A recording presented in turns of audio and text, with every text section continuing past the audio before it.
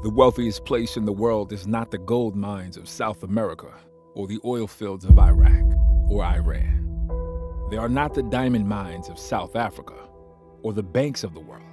The wealthiest place on the planet is just down the road. It is the cemetery.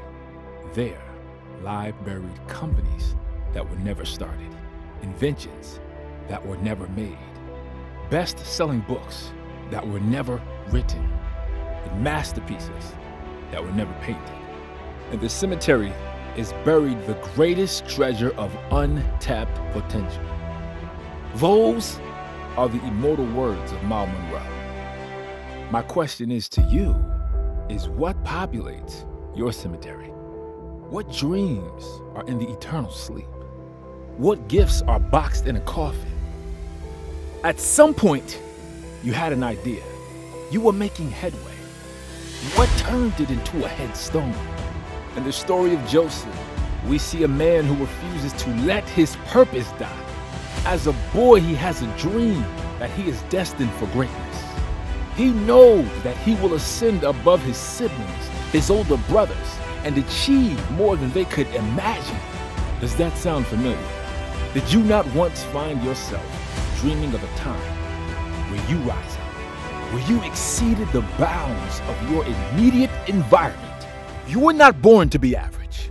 You were born with the potential for more. But some of us allow other people to stop us from dreaming. Joseph's brothers were stronger and more experienced than he was. They were more established. By all rights, he could have justified settling for the bare minimum. But that's the difference between the ordinary and the extraordinary. Where the average man justifies, the great man defies. They defy the odds. They defy circumstance. They defy limitations. They recognize that the responsibility for their success is primarily dependent on themselves. It's time for you to take ownership. It's time for you to dream again and stick by that dream.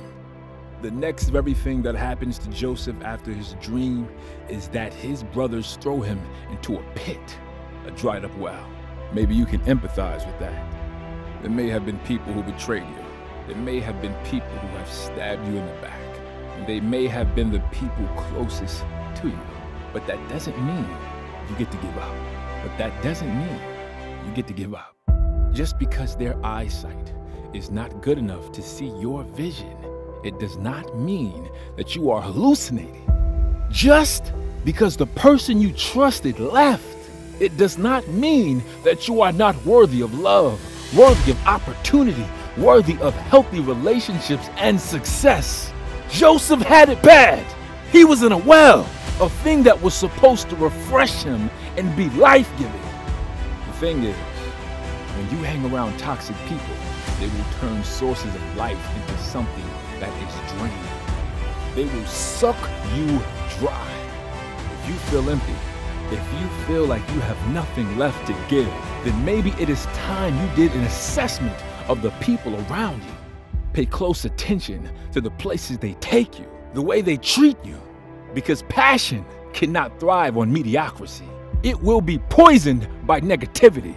Don't let it go to the graveyard. Make sure that when you work, when you dig deep, that you dig wells, not graves. Because if you wear yourself down to the bone, then you will end up a skeleton. And the only acceptable place for a skeleton is the cemetery. Joseph knew that, and he held out. He kept grinding, but he stayed within his boundaries. He kept being faithful. He stayed true to himself and resisted temptation. He didn't allow himself to be distracted by the beautiful woman who wanted him. He didn't allow prison to crush his spirit. Instead, he kept the dream in front of him and worked with the diligence of someone who has already seen it come to fruition. It is time that you did the same. The dream does not come to life when it comes true. It comes to life in your mind. It comes to life in your imagination. And once it is alive there, it will grow into maturity and manifest in reality. Keep the dream alive.